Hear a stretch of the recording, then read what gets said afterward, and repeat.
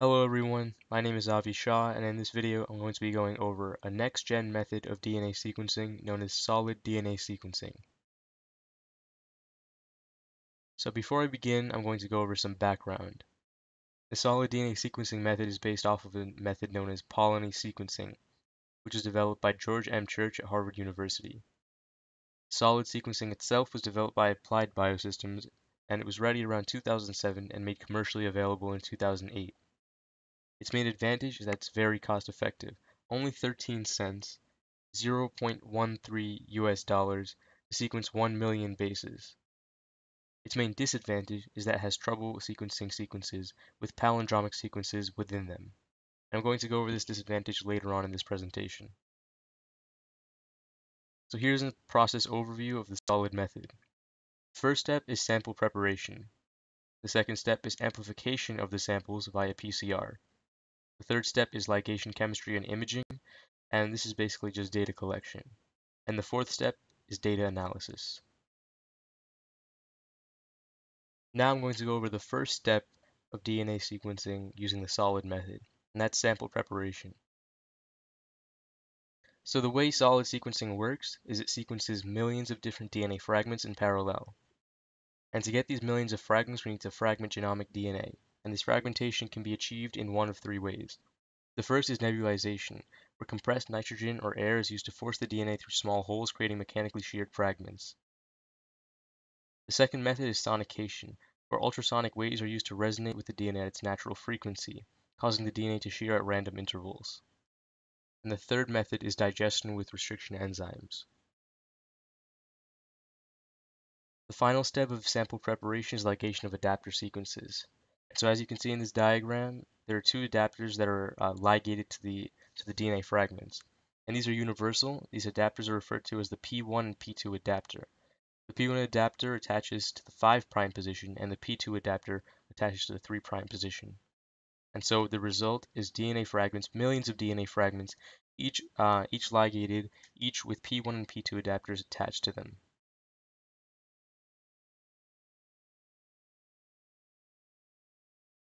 The next step in solid DNA sequencing is amplification of fragmented DNA, and this is achieved via PCR. The first step in amplification is hybridization to beads. And these beads are very special because they're covered in sequences, segments of DNA that correspond to the P1 adapter. So this P1 adapter that was attached to this fragments of DNA during sample preparation allow the fragments to now bind to this PCR bead. And so now each fragment binds to its own bead. And the reason each fragment can bind to its own bead is because there are lots of beads, more beads than sequences, and they outnumber them significantly, so that once all of the fragments have bound to their own bead, about 80% of the beads are still empty. Only about 20% have their own fragment bound. The next step is PCR. And so now millions of copies of the template strand that were attached to the bead via the P1 adapter are now created and attached to that same bead. So now each bead has millions of copies of the same fragment of DNA. And these are called polymorphisms, which is a combination of the word polymerase and colonies. So now we have polymorphisms mixed in with empty PCR beads. But we have to get rid of them because we don't want these empty PCR beads to take up space on the array, to take up resources, so we need to get rid of them somehow. Well, first we're going to gather all the good beads, and to fix this problem we're going to add even more beads. These are going to be polystyrene beads, but these are also special because they're coated with P2. Now if you recall, the fragments were prepared with P2 at the other end, and they have P1 bound to the center of the PCR bead. So all around the PCR bead we have P2, and this P2 allows each PCR bead to bind to a polystyrene bead. So now the PCR beads are bound to the large bead, and this creates a large bead-to-bead structure. And then you just centrifuge out the beads that you don't need, the empty beads, the empty PCR beads. And this can be done because the polystyrene structures are much less dense than the PCR beads. And that's because, as you can see in this diagram, and as they would seem in real life, they're a lot more spaced out. The PCR beads, though, for the amount of space that they occupy, they have a lot more mass. And so when you centrifuge them, The PCR beads that are empty are going to end up on the bottom, and on top you're going to have in the supernatant the polystyrene bead structures.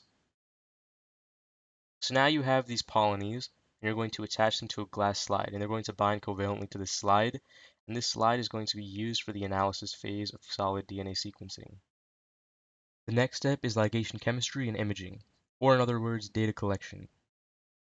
The reagents for this part of the reaction are the template strands which we amplified during PCR, primers to start the reaction, 8 nucleotide long DNA probes with fluorescent dye attached, and ligase to append these probes to primers and to the ends of other probes. So here's a process overview for ligation chemistry. The first step is primer binding to the template strands. The second step is probe hybridization and ligation via ligase. The third step is measurement of fluorescence on these probes, and the fourth step is cleaving that fluorescent end of the probe and the 3 nucleotides that go with it. The fifth step is to repeat the first 4 steps 6 or more times, however many times you need to cover the entire length of the fragment being sequenced. And this process is completed 5 times, and each time the primer is offset by 1 base. If this doesn't really make sense right now, don't worry because I'm going to explain this more in depth. So here's the anatomy of that 8 nucleotide probe that I was talking about on the previous slide. At the far left, you have the two nucleotides that are actually nucleotides, and each one is one of the 4 canonical bases. And each dinucleotide permutation corresponds to a dye color.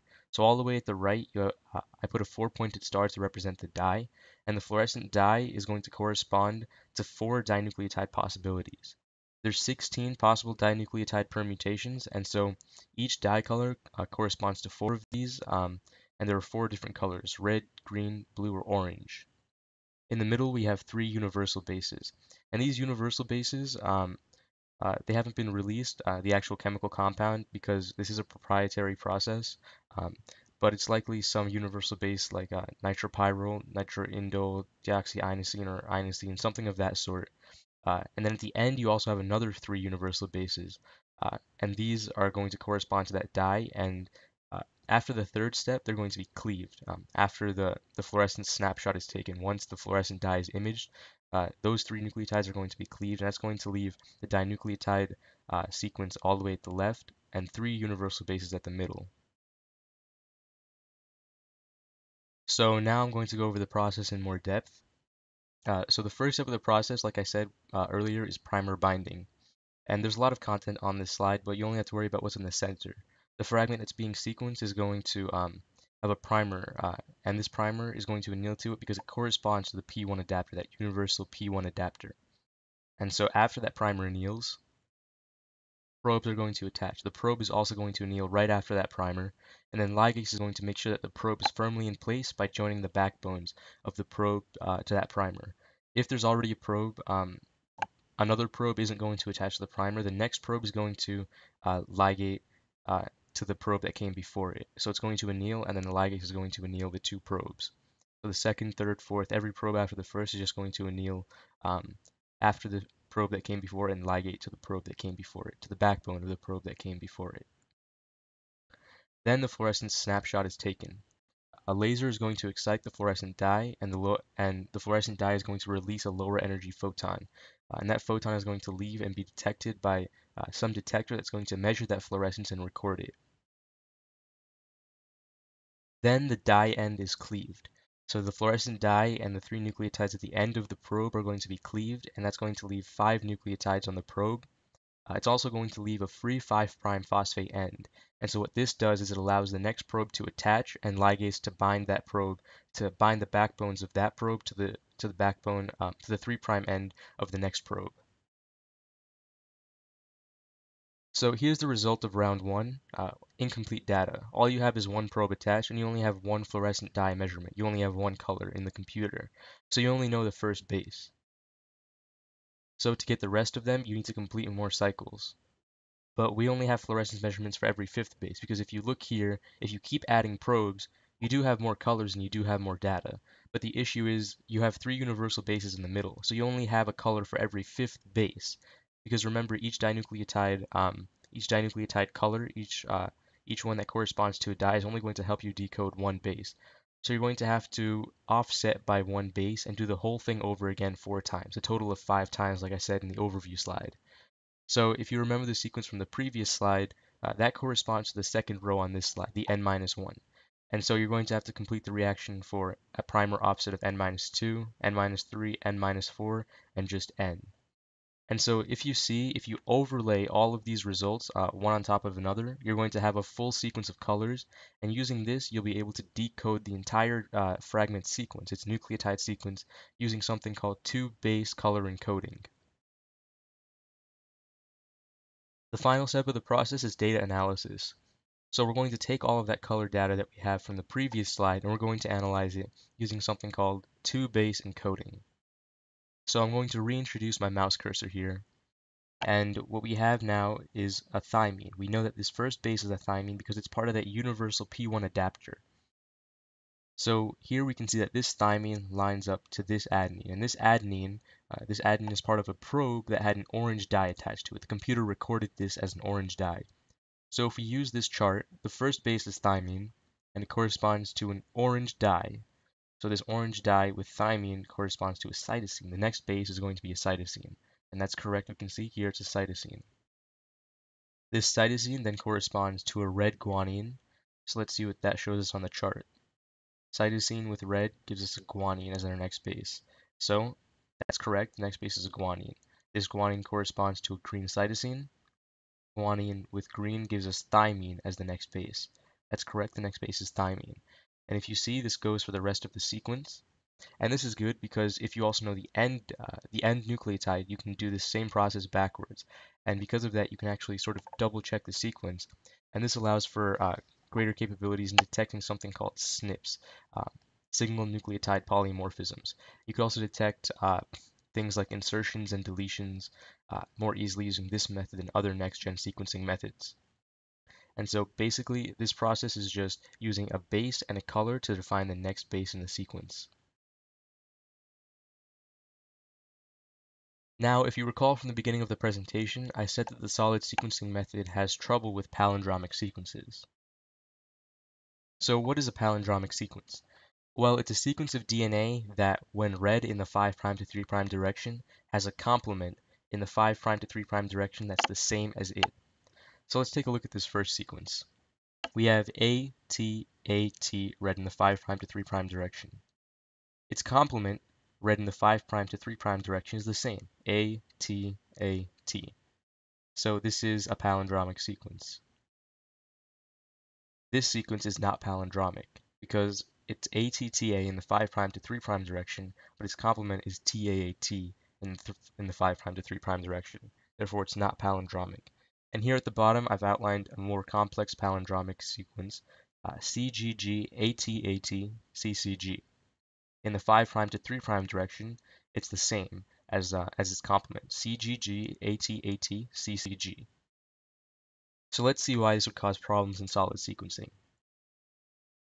The reason it would cause a problem is because, and here you can see I've taken the same example as from the previous slide, it's because the first half of this sequence corresponds to this sequence in the complement. CGGAT corresponds to GCCTA.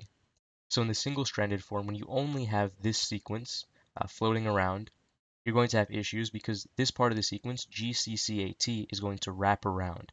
And this G is going to bind to this C is going to bind to this G C is going to bind to this G, and so on. And when you have longer palindromic sequences, it's going to create longer self-binding.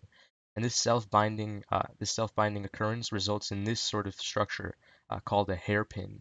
And this is an issue because if you look here, this single-stranded DNA successfully has DNA probes attached to it. These dinucleotide probes all attach successfully. But the issue with the hairpin is that because it bound to itself, these dinucleotide probes can't attach. This DNA is completely inaccessible to the probes. So that's why palindromic sequences cause issues. They just can't be sequenced because the DNA becomes inaccessible and there's not enough data sometimes. Now, because this process is very involved and very complicated, I'm just going to review everything briefly. So the first step in this process is sample preparation. And if you remember, we fragment genomic DNA into millions of different fragments randomly using one of three methods: nebulization, sonication, or digestion via restriction enzymes. Then we ligate these adapters, these universal P1 and P2 adapters to these fragments of DNA. Next, we can amplify this DNA and we create something called polinies on those beads. And these beads are then attached to a glass array, which is used in the analysis phase of the process to actually get the data. Then we have all of these polinies and we have cycles. In each cycle, we have a fluorescent dye reading. So here we have a polyny which in its first cycle had red and adenine as its first base. In the second cycle, it had a green fluorescent dye and guanine as its first base, and so on. Each polyny has a color and its first nucleotide associated with it. And this is completed for however many cycles are needed to cover the largest fragment length. And then each time the primer is offset by 1. And so this allows the computer that's actually doing all this analysis for the millions of different fragments to sequence millions of different DNA fragments at the same time, simultaneously.